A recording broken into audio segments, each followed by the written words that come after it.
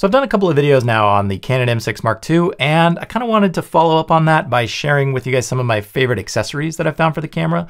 Now, none of the accessories that I'm going to show here today are really exclusive to the M6 Mark II, but it just so happens that they all seem to work really well with it.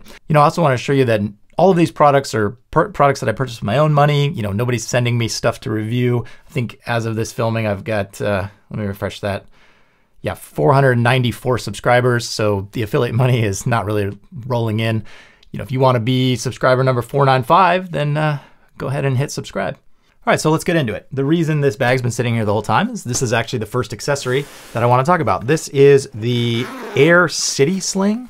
And I really like Aer's products, and I've been trying to get my hands on this one for a while. It had been sold out, and now it seems to be in stock regularly. But I really like Aer's products, especially, you know, the ones they make out of this, like, is it like 1680 Cordura nylon exterior. It's, you know, very thick. It has like a lot of structure because of that. And I think that that's good for like some camera equipment because it'll kind of give you a little bit of protection without needing to put, you know, any padding or anything like that in there, just because of the sort of the nature of the material.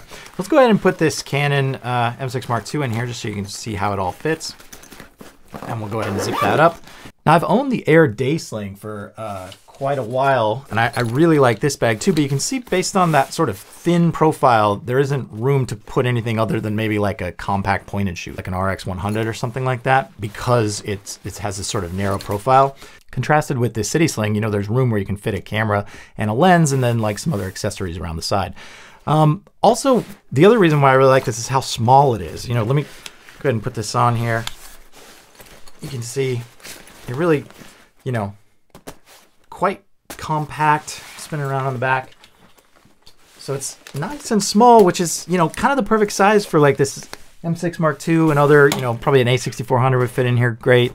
I also own the Peak Design 5-liter sling, 5-liter everyday sling or something like that. And look, it's like a monster by comparison to this Aer City Sling. It's just way too big, and when you wear it, it really feels like you have a lot of gear with you. You know, if you're going full frame with a bunch of lenses, that's great. But, you know, obviously one of the great things about the M6 Mark II and other sort of small APS-C mirrorless systems is it's nice and compact. So having a nice compact bag in order to carry it with is, I think, a really valuable thing, or something that is important to me. All right, so let's take a look at what I have packed out into the Aer City Sling. Now, I actually have all of the other accessories that I want to share with you today packed out in here. I probably wouldn't carry all of those accessories with me. You'll see as we get into them day to day, but I just wanted to kind of, you know, keep with the theme of this video and have everything in this nice, small, compact package. If we open it up, you know, I already showed you I got the M6 Mark II. It has the 32mm EFM lens. It's like my favorite lens. This thing stays pretty much glued to the M6 Mark II. And then I also have the 11 to 22 EFM sort of wide angle lens in there as well. And really, if I was going out for the day, these are probably the only two lenses that I take with me. I like to shoot, you know, kind of wide and get a lot of my environment into my pictures. And then this is great for, you know, some portraiture, or if like it gets later in the day and you need some low light work with the 1.4 aperture on this 32mm. All right, moving along, let's go ahead and start by looking at what I actually have attached to the camera here. This is a wrist strap made by Gordy's Camera Straps. It's a leather wrist strap. This is the regular size in a dark brown, and then it's got a light brown wrapping cord. There's like tons of different configuration options, you know, different color leathers, different color wrapping cords, also different sizes, and then they also make neck straps and stuff like that. And it's, you know, pretty reasonably priced. I think this was like $20 plus maybe $3 shipping. There's kind of like a Tumblr blog that has pictures of all the different configurations options, or people posting pictures of their camera with different colors and stuff that you can kind of use to decide what colors you'd like. I'll post a link to that down in the description below. But yeah, Gordy's Camera Straps, definitely recommend something like this. So flipping over to the bottom of the camera, you can see that I've got a plate here from Peak Design. And this is their plate that I think comes with like their capture products that allow you to kind of clip it to a backpack strap, or I think it's also compatible with their new tripod that's coming out soon. But what I really like about it is it's super low profile, as you can see there, and it's compatible with, you know, just generic ARCA-Swiss mounts. I've kind of ARCA-Swissed all the things. All of my tripods have like an ARCA-Swiss mount on it. you know, and you can see here's this like Joby GorillaPod's got one on there, and you can just slide it in, tighten it down, and off you go. And what's really great about this, and this actually dispels, I saw some sort of negative comments about the M6 Mark II that, you know, you couldn't mount a plate onto the camera without blocking the battery door. If you look at this, because it sort of has this sliding slot here, if you slide it all the way over, then you do get battery door access and SD card access, no problem at all. So speaking of opening the battery door and getting access to the SD card, the next thing that I actually want to talk about is the SD card itself, particularly UHS-II SD cards. Now, one feature that I really like about the M6 Mark II is that it can handle UHS-II SD cards. And basically that just means you get faster reads and faster write speeds. Now, one of the downsides to that is these cards have been pretty expensive, but it seems like the prices are finally starting to come down. I'm shooting this kind of the week of Black Friday 2019, and this 32 gigabyte 2000X Lexar card UHS-II, it's actually down to like 35 bucks. So that's a little bit cheaper than what I paid for it. But you know, the benefits to this is that it's gonna allow you to clear your buffer faster. And since we're shooting 32 megapixel images with the M6 Mark II, those image files are bigger than what you would get on like a 24 megapixel image sensor. So being able to clear that buffer even faster using a UHS-II card, definitely a benefit to have.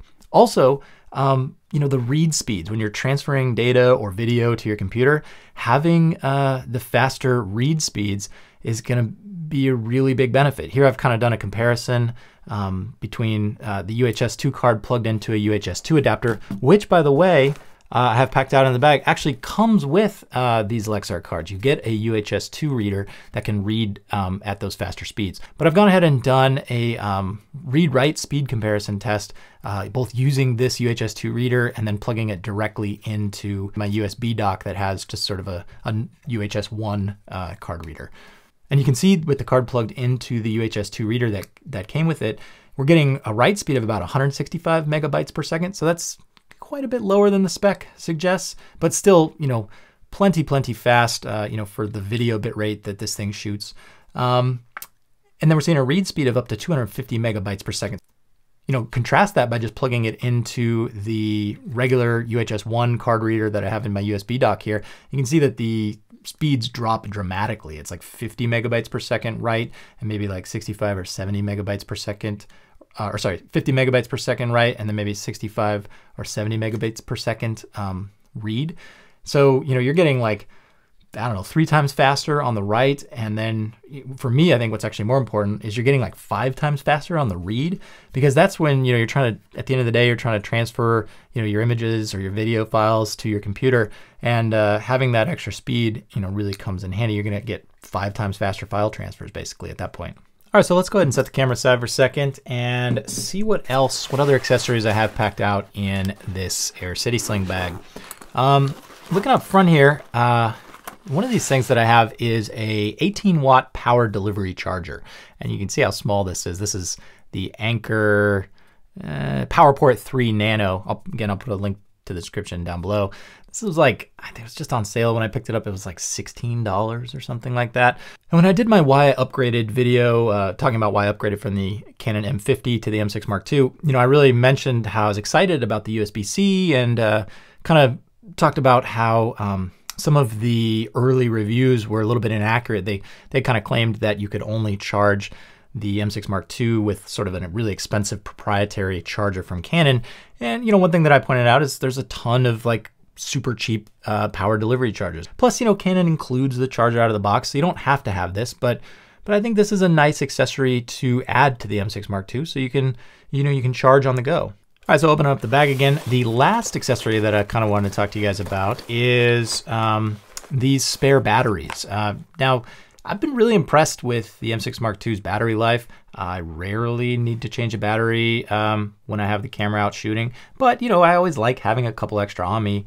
I picked up this 2-pack made by Rav Power. I picked it up refurbished, and it was like $12 for 2 batteries plus the USB charger. And new, if you want to go that route instead, I think it's like 20 bucks or something like that for both plus the charger.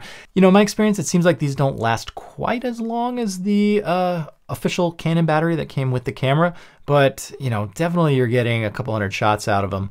And the fact that I'm rarely even getting into these batteries anyway, you know, means that I'm not actually that worried, you know, if they don't perform quite as well as the Canon. So that's pretty much it. That's all of the products I want to talk to you about. Again, these are all products that I purchased with my own money. I did put some affiliate links to everything down in the description below, but you know, the amount of money that I get from affiliate links at this point is, it doesn't even really move the needle, to be honest with you. It's Sunday night right now. Still got to go to work tomorrow morning. If you enjoyed the video, you know, hit the like button, subscribe if you want. If you want to be that 495th subscriber, then go ahead and hit that subscribe button. But otherwise, I got a couple other interesting videos lined up. I'll be down in the comments, answer any questions that you guys have. And thanks so much for watching. I'll see you guys next time. Thanks.